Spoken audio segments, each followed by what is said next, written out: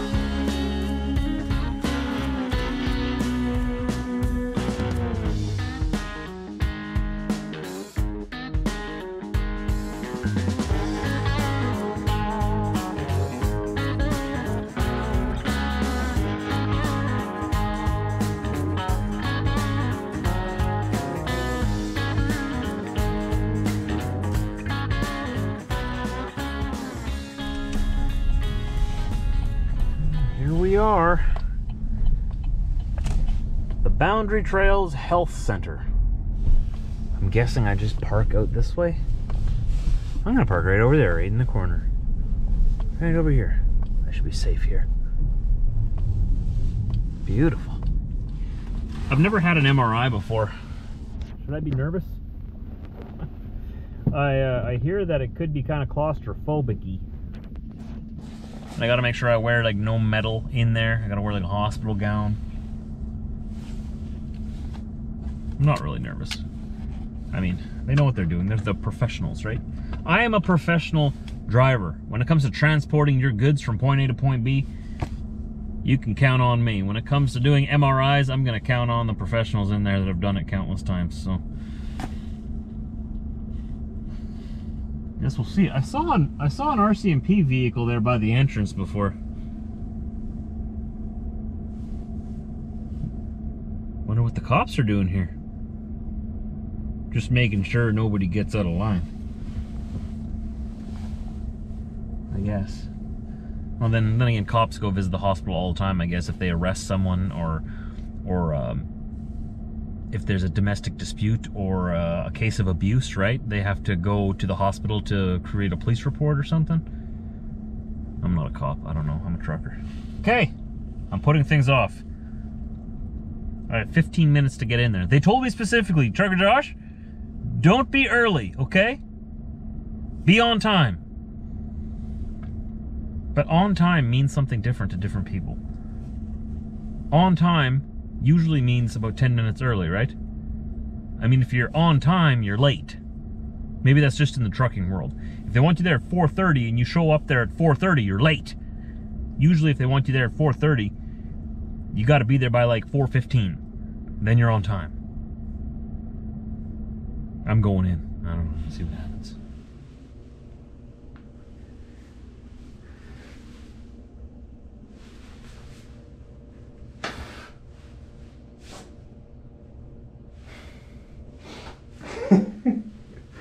Guess we're all ready for our MRI.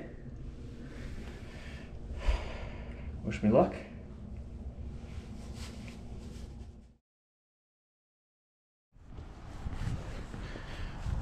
That was actually pretty relaxing. Have any of you ever had an MRI before? It's sort of shoved into this little tube. Very noisy tube. They give you earplugs and headphones. It's still pretty noisy. I almost fell asleep. It was actually pretty relaxing. I thought the small space might bother me, but apparently I'm not claustrophobic. Not at all. So I guess they were checking out something about my spine. I don't even know. I don't know what the doctor's looking for, but I hope he either found what he was looking for or that he didn't find what he was looking for. Depending on what he was looking for. I have no idea. He didn't tell me. They just scheduled me for an MRI. I got my appointment time and here I am. I mean, no news is good news, right? Ah, yes. Whew. And that's why these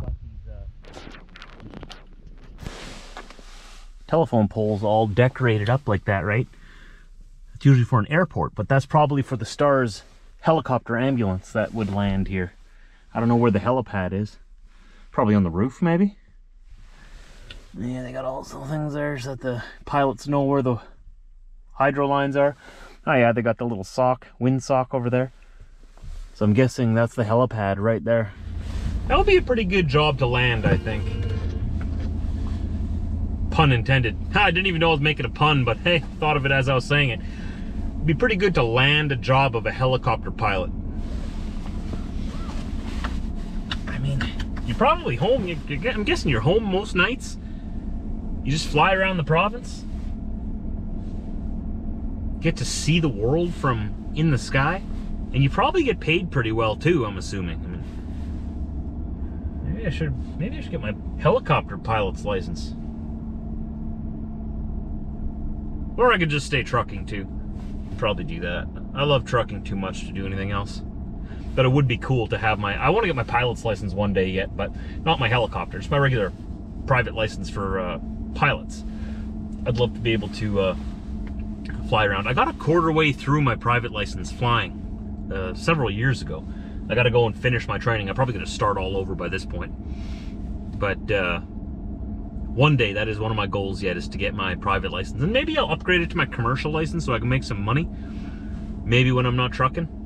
I wouldn't mind doing some crop dusting. I think that would be a pretty good job. I know that pays really well.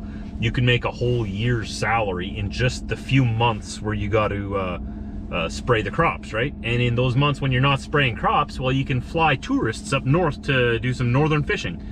Before all this pandemic started, there was a lot of Americans that would come up here to Canada and then fly with private pilots, like on float planes, up north to these secluded lakes where they would get the ultimate fishing experience, right? And a lot of Americans with money, they could hire a pilot, they'd fly them up there, they go to their private cottage or whatever they got up there, and you as the pilot, you can either fly home for the week or you can hang out there, do your own thing for however long they're there, depending on how long they're there. And then when they're ready to go home, you just fly them back to Winnipeg, and then from Winnipeg, they fly home to the States, wherever they go. That was a huge thing. I don't know how big it is now, but I mean, fishing is a big deal up here in Canada, and Americans will pay big money to come up here and make use of our lakes to do some fishing. So I always thought that'd be a pretty cool job to have. Fly them up there. Get to meet a lot of cool people that way too, right? But alas, here we are. Trucking. And going to the hospital. don't know why I have to come all the way to Winkler to do an MRI. I guess this is like the only MRI machine we have. Probably because I'm in Southern Health.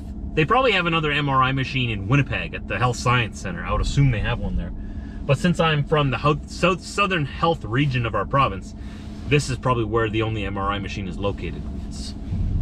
I don't know. What do I know? What do I know?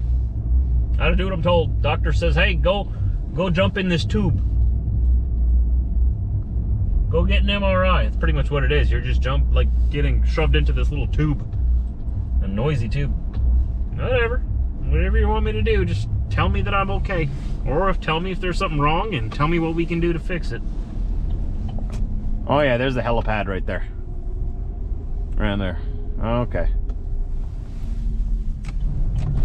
Oh, and I've got an ambulance coming up behind me now.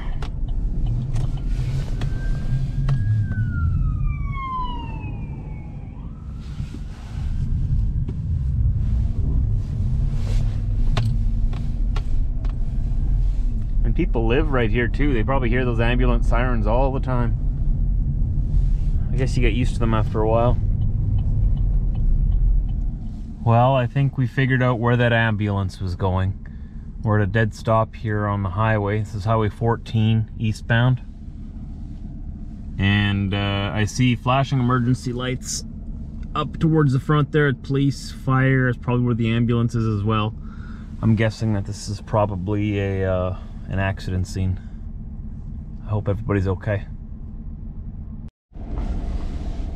Well, as usual, several people got impatient and drove past all of us here waiting on the shoulder and got hung up, I guess, up front here and blocked.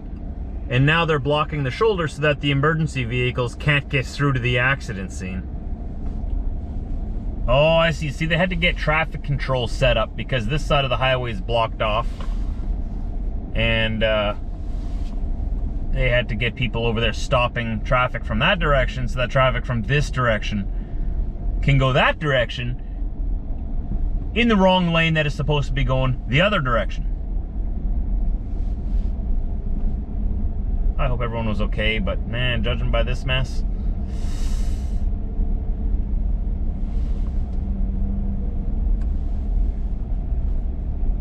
Ooh, that car there on the right. Ooh. Oh, and there's a big truck involved. Oh, yeah. Looks like he got rear-ended. Someone rear-ended this guy. He is based out of Ontario. Okay.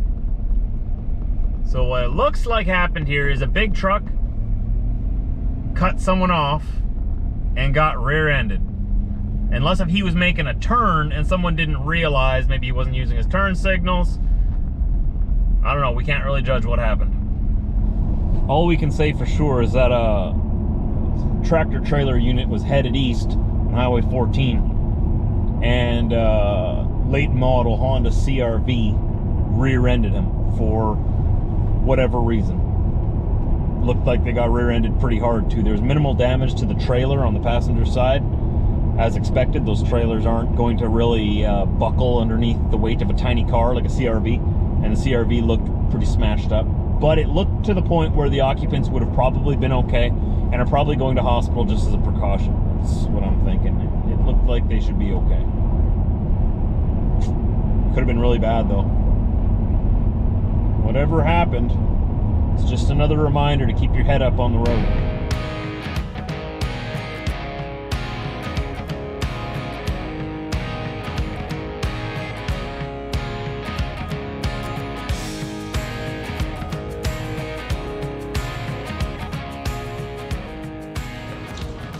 Wiener, I heard you went to go see the good doctor today. Yeah? His eye is a little bit infected. What did the doctor say? He doesn't have any coronary ulcers, and it's probably just conjunctivitis, so just pink eye. Okay, so what did they give? They gave me a steroid and antibiotic eye drop, and for 7 to 10 days. We keep putting him in every 8 hours, but it already looks better, and he's only had 1 dose. So Good. yeah. Falling apart, buddy? He's always falling apart. Purebreds, you know. Well, he's 11 years old now? Almost? Yeah.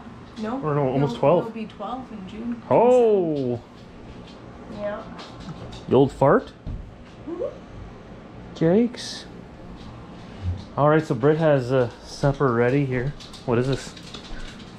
Turkey and spinach spaghetti squash. That looks creative. I'm starving. Not for you, Diesel. It's not for a weasel. You're getting salmon later. Don't even tease yourself. Go away from the table. Go lay down. Lay down. Dang it. So disappointed. Such a hard life. You too, Frank. You're not allowed by the table while we're eating. Go lay down. Go lay down. No. No. No. Go to your bed. Go to your bed. Or go to the couch. Go over here. Go somewhere. It's the rules. They're not allowed to sit here and beg. Okay. Thanks for making supper. Yeah, you're welcome. Look at this. It's my reward for being stuck in a tube.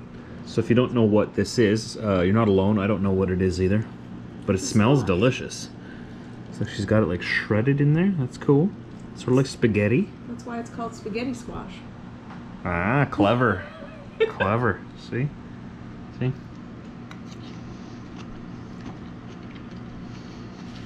Mmm. That's good. That's really good. Can you eat the whole thing too? Is this all edible? Not the outside peel, no. It's like a pumpkin, but different innards, I guess. Very similar. Okay. We've had this before, except you didn't leave it in the squash. My boss advised me to bake my spaghetti sauce in the squash. So I decided to try it this time. That's delicious. Have you ever had this before? We've gotten so much snow in our yard this year that we've got little trails dug out so that the dogs can get into the yard. You won't be able to see them now because it's dark out. There goes a wiener. But, yeah, I'll have to show you during the day. Little highways for them to run around on. You can sort of see it along here. Got to shovel it out again a little bit. Got a lot of snow this year.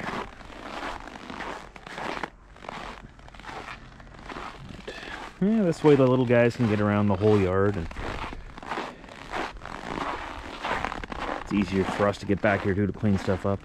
But anyways, that's it for today. It's my day off. Tomorrow we're back to work. I'll see you then. Thanks for watching, and don't forget to subscribe.